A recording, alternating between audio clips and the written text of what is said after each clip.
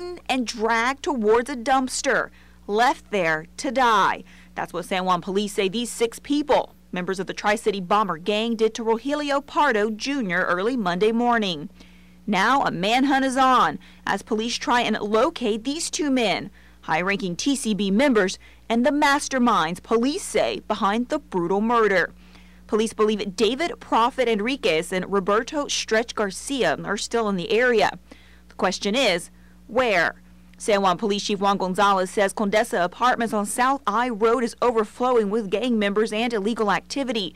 He says just last year his department received over 45 calls from the complex with gang-related issues, and adds this recent murder is the last straw, and the department is taking legal action against the owner of the apartment complex. Every single person in that apartment complex knew that there was drug activity, gang activity, and any type of criminal activity occurring at that particular location.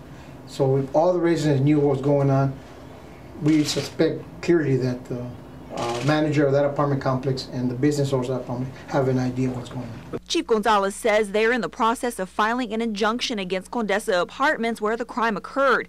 He adds they want to send a clear message to other apartment complexes that if they allow illegal activity to happen on their property, there will be consequences, ranging from fines to even being shut down. In San Juan, Katie Lopez, Action 4 News.